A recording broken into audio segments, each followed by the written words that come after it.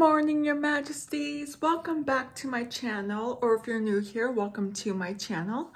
I have a video for you guys today, and you know, King Father did tell me this last month when this happened. Oh, by the way, the colors of the week is white and blue, so that's why I'm wearing the blue eyeshadow and a white shirt. Okay, so have you guys ever heard of the 28 girls that were hospitalized due to using an Ouija board? Yeah. Now, I've been told multiple times not to mess with an Ouija board, and after hearing this, it made me to never ever want to use one again in the future. So I won't be playing with an Ouija board, but for that, I wanted to give you guys 4 stories about an Ouija board. So you guys will be hearing scary Ouija board stories all week this week, okay? So this one is called, okay, so the first one is called The Open Circle, okay? When Vince, now 30, I'm 30, was a child, one of his friends goaded him into playing with an Ouija board in his basement.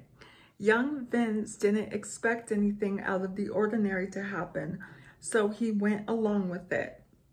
Once they started to play, however, the lights began to flicker. The air around them grew cold, and a spirit began to communicate with them through the board. The spirit spelled out a Russian name and claimed he had been murdered. We took a break to make some pizza rolls, Vince says, but we forgot to close the circle when we were done. Oh no, don't do that. If you're new to Ouija board stories, that's a giant no-no. After returning to the basement, the energy was much heavier, and books and things were sprawled out on the floor. And yet the board remained perfectly still in the center of the room, just how they left it. Upon looking at a mirror that we had nearby, the eye of the Ouija board was moving sporadically in its reflection.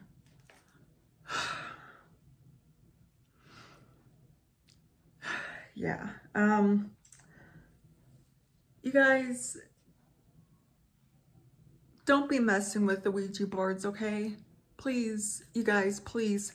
I know it sounds fun. I know it sounds intriguing, and I know it sounds exciting, but don't be doing that, because something bad could truly happen, you know, especially hearing about the 28 girls that were hospitalized for playing with the Ouija board, because they were hospitalized because they were like fainting and having really, really bad anxiety. So if an Ouija board is that powerful and could hospitalize you and affect you medically to where you need to go have medical attention, do not play with an Ouija board. Don't do that.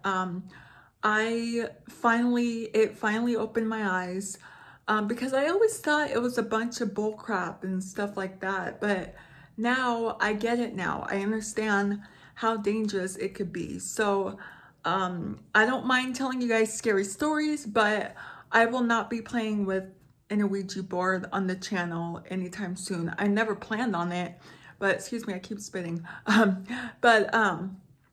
But yeah, I never plan on playing with an Ouija board on my channel, because I just know things could potentially go south in seconds, and I can go from 0 to 100 in seconds too. So yeah, don't be playing with an Ouija board, you guys. But anywho, That's going to be it for today's video. So if you're new here, hi, I'm Princess Peyton. Hit the red button to become your majesty and hit the bell notification so you're notified every time I upload a video.